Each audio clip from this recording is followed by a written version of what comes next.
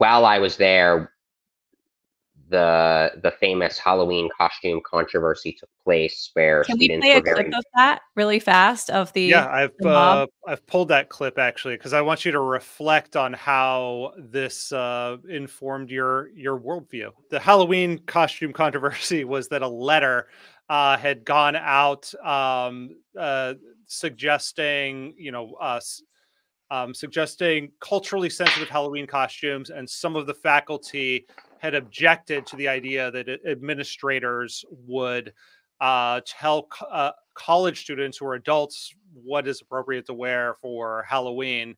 And one of those people was Erica Christakis, whose husband, Nicholas Christakis, was sort of a dean of housing. And he was confronted by a bunch of angry students who thought that administrators should dictate or set some parameters for what is and isn't a Halloween costume. And this is a clip from that confrontation provided by FIRE, the campus free speech group. So let's play that clip.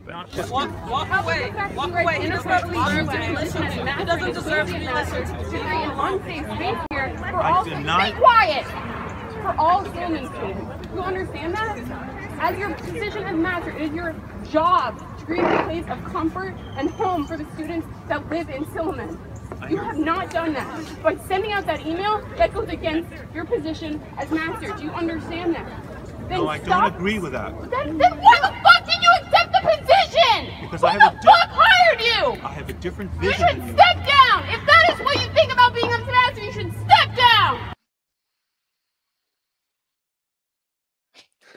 How did so you were on campus when all that drama unfolded? How did that affect not only was I on campus, but I actually saw a part of that interaction unfold from across the street, because I lived in the residential college across the street from Silliman, and B, I was the opinion editor of the Yale Daily News, which meant that I not only had to solicit and edit op-eds from angry students upset about all the systemic racism allegedly permeating Yale, but I also had to write the paper's official editorial about the protests.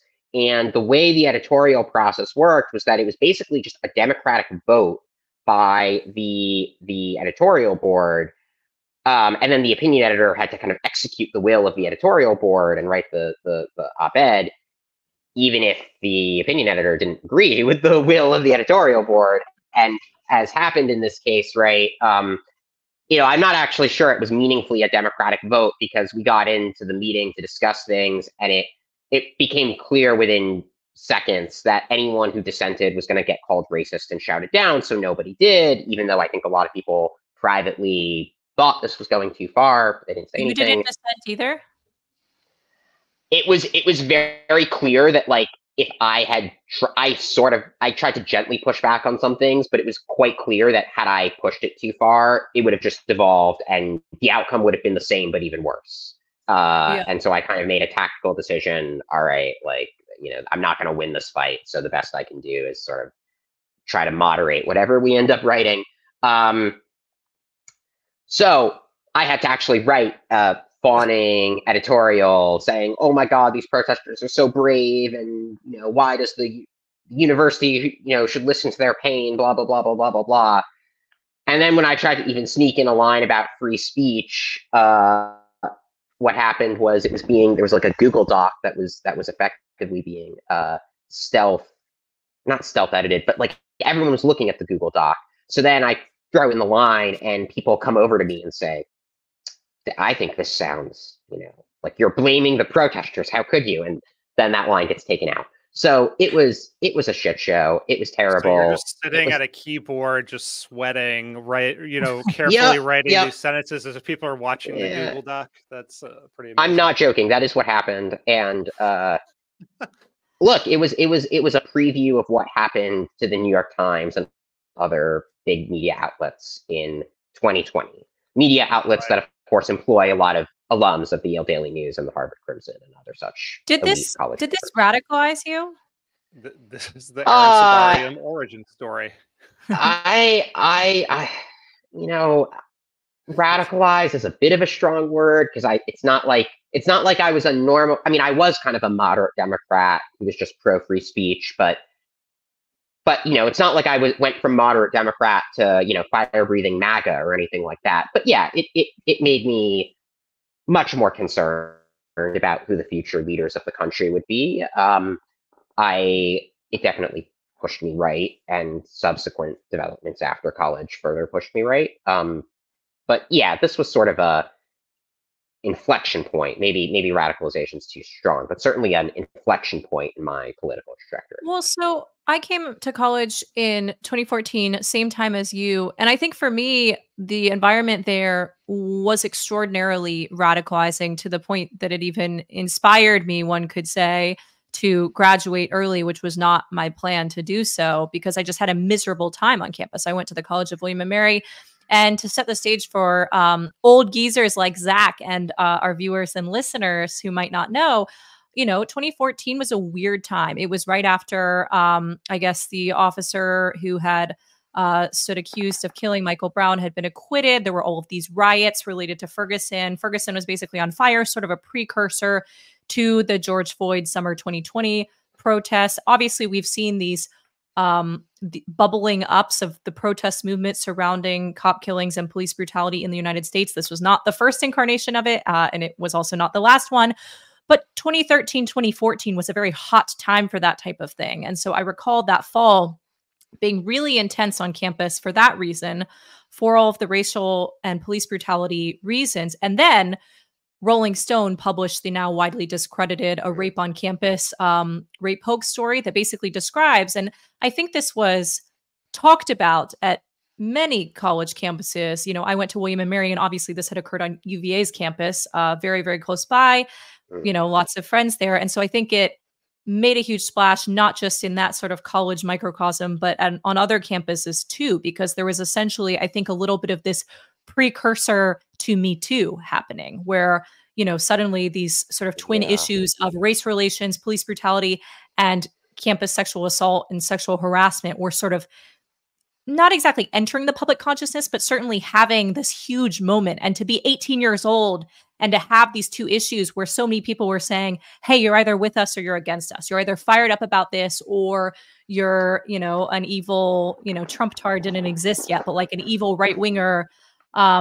It very much made it so I think many people were I don't want to say forced into submission, but very much given all of the social incentives to believe what the herd believes, to go with the herd and to not dare dissent. And I was one of the people, I was writing for my college newspaper and dissenting from this.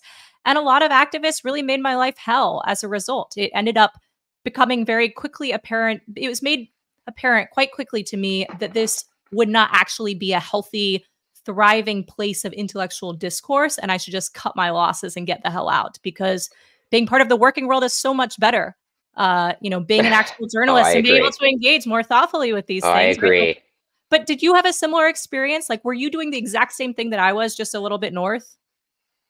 Yeah, it was similar. One time when I was the opinion editor of the paper, I published a op-ed criticizing migration to Europe, which was admittedly, I think, a defensible but also pretty fire and brimstone restrictionist take on the issue.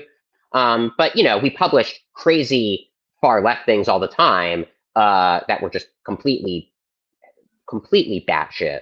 So I thought, all right, this is a little over the top in the other direction, but that's fine. He's not calling for genocide or anything.